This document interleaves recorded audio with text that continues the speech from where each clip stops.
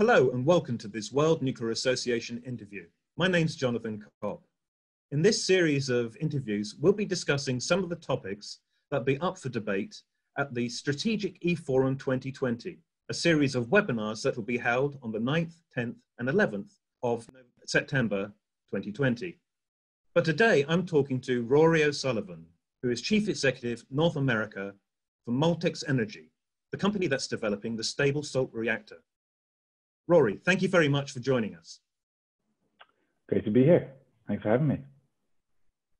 As we speak, the COVID-19 pandemic is still very much underway, but governments are already starting to put plans in place to help restart their economies and generate jobs. But at the same time, the imperative to move to a clean energy system is as strong as ever. So what is it that nuclear energy has to offer for all these different challenges? Well, there are major innovations happening in the nuclear industry today. Some say we're in the midst of a nuclear revolution, like we were in the 1960s when the technologies were being developed before the big rollout in the 1970s. And there are significant economic opportunities for governments who are prepared to invest early in a new technology, especially in clean energy, beyond nuclear, of course.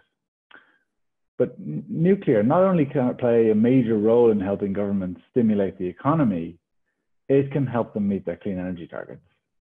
According to a recent IEA report, there's no credible path to net zero without a significant role for nuclear power. The nuclear sector can expand during the pandemic, meeting its climate targets and accelerating the recovery. Okay, so that's looking at those issues, but what if we look at sustainable energy? It's not just about being low carbon, it's about looking after your resources, using them efficiently, and also taking care of waste. So what is it specifically that Moltex Energy has to offer on these issues? Yeah, absolutely, thank you. Well, so we're developing a reactor called the Stable Salt Reactor Waste Burner, or the SSRW. And that's actually designed to be fueled by recycled nuclear waste, as opposed to freshly mined uranium. Our Watts to Stable Salt technology, or Watts, is actually designed to convert that spent nuclear fuel into fuel for our reactor. And so by running our reactor, the SSRW, you're actually reducing the legacy waste and turning it into more clean energy. So if nuclear energy offers all these different potentials to governments, what is it that governments and other authorities should be doing to help maximize the potential that nuclear energy could make? Well, first and foremost, governments really need to make sure reactor developers have access to the funding mechanisms necessary to get our designs off paper. Now, I don't like to be begging governments for funding, but current policy restrictions means it's just not possible for the private sector to do it alone. Nuclear has always been developed by governments in the past. And this includes making sure nuclear gets treated like other clean energy sources, such as wind and solar. Historically, we've been excluded from so-called green initiatives, and we won't meet our carbon targets if that stays the case. It's got to be equal for all low carbon sources. But beyond this, governments can follow the science and state unequivocally that nuclear needs to be part of our clean energy future if we want to get to zero by 2050. Governments can also help convene stakeholders to develop options and recommendations. They can facilitate engagement with indigenous peoples and communities. And they can support things like early feasibility studies. It varies per country, but really it's that facilitating role that's important for governments. Okay, so if that's what governments need to do to help the nuclear industry, what is it that the nuclear industry itself needs to do to maximize its potential? Well, that's a long list. There's a lot of things we need to do. But firstly, we need to develop advanced initiatives to reduce SMR capital costs. That's small modular reactor capital cost. We need to develop small modular reactor demonstration units to bring credibility to project proposals and business plans. We need to have meaningful two-way engagement with indigenous people and the public well in advance of specific project proposals. We need to engage with the regulator early on through pre-licensing processes where available. We've got to get the supply chain involved at the appropriate time, not too early, not too late. The capabilities of the supply chain are essential for project success. And we need to get our young people trained. We need to get our workforce ready. So we need to work with the universities early in the design and development stages and other academic institutions to build that workforce. At the moment, we're not ready for a large-scale SMR rollout that's needed to tackle climate change. Now, one of our panels is looking at the issues of costs and finance. So are there things that you think need to be done specifically on those issues? Well, as I mentioned earlier, governments need to provide risk share agreements for demonstration plans to enable private investment, because these have historically always been government funded.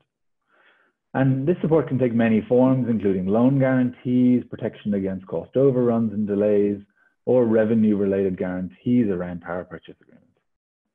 In fact, given the potential benefits, that's achieving net zero, lower cost energy, the large export potential, governments might even consider funding these projects themselves. But again, that'll be case by case, depending on the country and the specific benefits. And of course, if the value is there for the taxpayer, using government low interest rates reduces risk and final consumer costs, which is always the most important. And to be successful, the industry is going to need to innovate. So what is it about advanced technology, small modular reactors, and the technologies that Moltex in particular is offering that needs to be pushed forward? It's specifically designed to increase the viability of intermittent renewables. Thanks to our grid reserve technology, the SSRW can store energy and supply it to the grid when it's needed. For example, a 300 megawatt reactor can store up its energy when renewables are not working, or when renewables are working, it can store the energy, and then discharge, say, 900 megawatts of the stored energy when renewables are not working. This partnership can enable a 100% clean energy grid at a much lower cost than renewables and electric storage. The reactor can produce clean, low-cost hydrogen. By producing heat at a much higher temperature than conventional reactors, the SSRW can support ultra-efficient hydrogen processes without any carbon emissions and at a lower cost than coal or gas. This can be beneficial in heating, heavy industry, transportation, and other sectors that currently rely on fossil fuels. And then, of course, there's the SSRW's ability to reduce waste stockpiles. So if you combine all this, there's a clear need for this type of innovation on a global scale if we're going to use nuclear to decarbonize. Okay, so if governments do what they should be doing to help the nuclear industry maximize its potential, and if the industry itself continues to innovate and improve, what's your vision of the future? Well, in my crystal ball, for us, success looks like hundreds of reactors deployed around the world, if not even thousands, resulting in a significant reduction in global emissions. That's the long-term vision. This technology is the most scalable solution I've come across to tackle climate change. There's no impediment that we can see that would prevent rapid, scalable rollout. In the short term, we want to deploy the first-of-a-kind reactor in New Brunswick, Canada, where we have an agreement in place with the nuclear utility MB Power and the New Brunswick government. And that's where our North American head office is, and we have an excellent relationship with them. This will allow us to demonstrate our technology and the economics, as well as the environmental benefits that come along with it. So first New Brunswick, then the world. Rory O'Sullivan, thank you very much for joining us. That concludes this interview. To find out about more interviews and more details about the panels and panelists that will form part of the World Nuclear Association Strategic eForum 2020, please go to the event website. Or to find out more about World Nuclear Association, go to world-nuclear.org. But for today, thank you very much for joining us, and goodbye.